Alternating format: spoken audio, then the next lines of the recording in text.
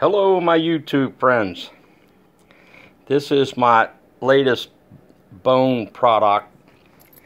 I have made a ring at the bone below. I'll let this autofocus. I hope it does better than that. The ring below is the before, and obviously the other one is after. But the Dremel tool does it all. And just come up with any design you like. And here are some of my bits and tools.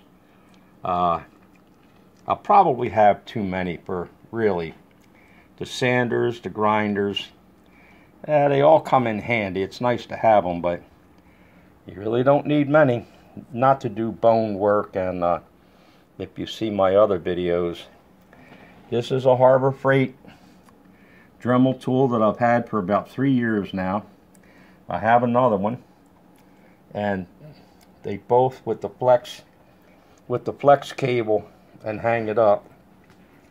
Hang the Dremel up on something with anything, wire or whatever, and let that be hanging right in your hand to the product, and you can go to town. And lots of fun. The bone I buy at Publix for the marrow.